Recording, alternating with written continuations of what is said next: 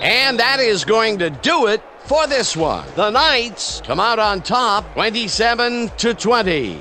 With that, let's look back at some of the plays that made the difference in this one.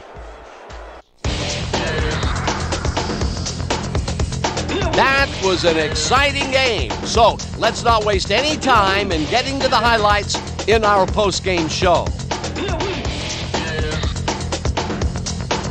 Let's get started in this one early in the third quarter. Moore is going to get the carry here as they grind it out on the ground, and he makes the most of this one. A 35-yard touchdown for the visitors. After driving 45 yards on 9 plays, Conway would be called upon for the field goal try, and he'd come through. The Knights connect on their second field goal.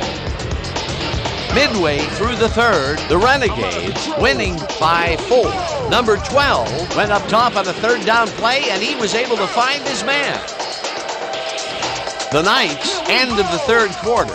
Number 33 got the call on third down, and it paid off. A 49-yard touchdown for the home team. Game tied 20-all. Gibbs had to work to find an opening, but he was able to haul this one in.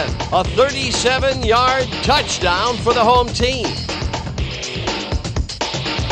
Midway through the fourth, number 12 went up top on the third down play, and he was able to find his man. Unfortunately, the drive stopped shortly afterwards, and they had to punt it away. Late into the fourth quarter, the Knights leading by 7. Number 33 would make the first guy miss, and then he'd rip off a chunk of yardage here. And that's how we'll round this one out. The Knights squeaked out a win, 27-20.